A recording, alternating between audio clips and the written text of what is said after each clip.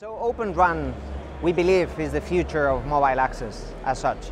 So after a long cycle of innovation, we believe that we really need to break the architecture. Today, we have a captive architecture, a software that runs on a proprietary baseband for all the right reasons, and then through a closed interface, it uses proprietary radios.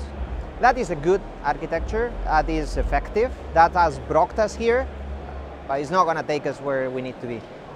So if we get software to run on general purpose CPUs and we connect that through open interfaces to any radios, we will be tapping not on a handful of vendors that today are doing the closed version, but on 20, 30, 50 different companies, all bringing their best innovative ideas and their best solutions, all of them hungry for business in a much more competitive environment.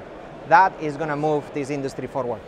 In fact, today, Telefonica and Vodafone are announcing the joint RFI, and the next phase is going into RFP stage, and then really proving out both the technology and operation of such type of a disaggregated network.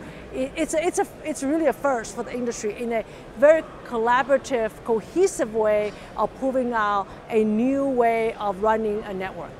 So we have different categories, from innovators to challengers, to hardware companies, to software companies, and end-to-end players who are ready to deliver a solution that can go commercial in the short term.